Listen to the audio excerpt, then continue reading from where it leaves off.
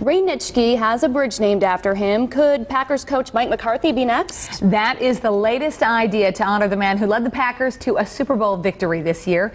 Now, the city received a request to rename the Walnut Street Bridge after Mike McCarthy. Leaders have sorted through a number of other proposals as well, none of which anyone has agreed on. But is this bridge option plausible? Fox 11's Kristen Crowley brings us multiple views tonight.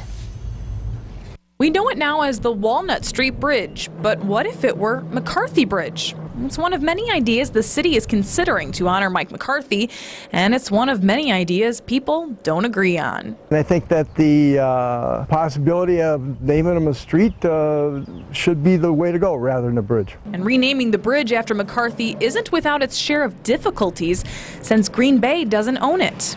The Wisconsin Department of Transportation does. They do have a policy on naming bridges, and in order to have a bridge named after anyone, you have to be deceased. The Improvement and Service Committee met Tuesday to discuss the request. Members say there are many other ideas on the table to consider. A dead-end street, a piece of a street, a ramp, a side road. Potentially renaming an off-ramp.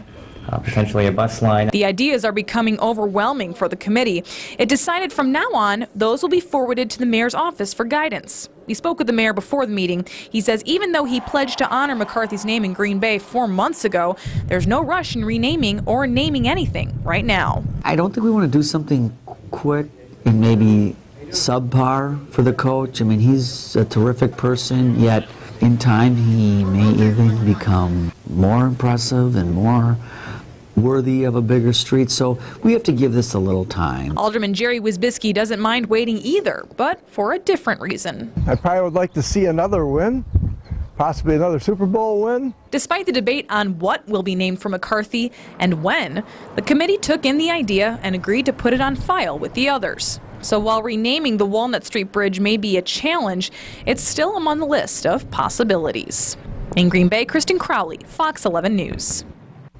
And Mayor Schmidt says it could even be next year before any decision is made. We also spoke with Ashwaubenon's village president to see if the village has any plans to pay tribute to McCarthy. He said no, that would be up to Green Bay.